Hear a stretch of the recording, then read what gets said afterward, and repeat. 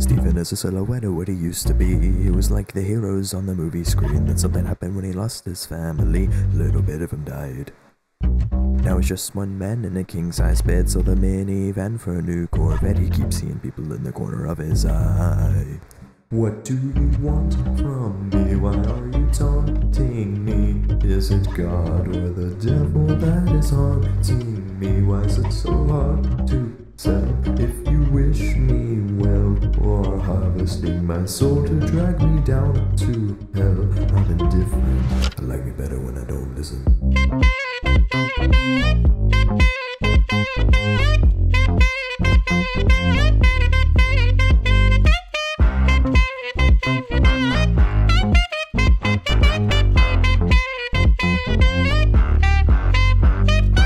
Sarah's partner lived life full throttle.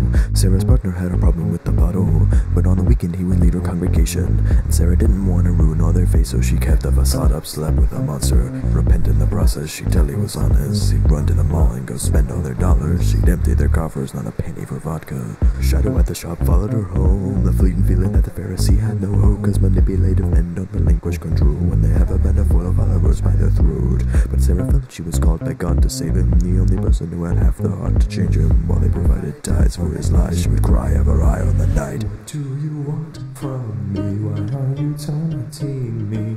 Is it God or the devil that is haunting me? Why is it so hard to tell if you wish me well, or harvesting my soul to drag me down to hell?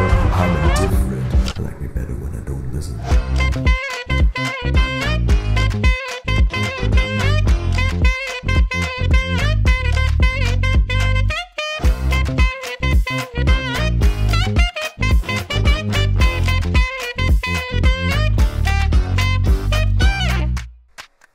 What are these things you'd say? Is it a test of faith, or am I confusing grandiosity with grace? Am I delusional to want to change the world? What's the point if it's eroding all of my self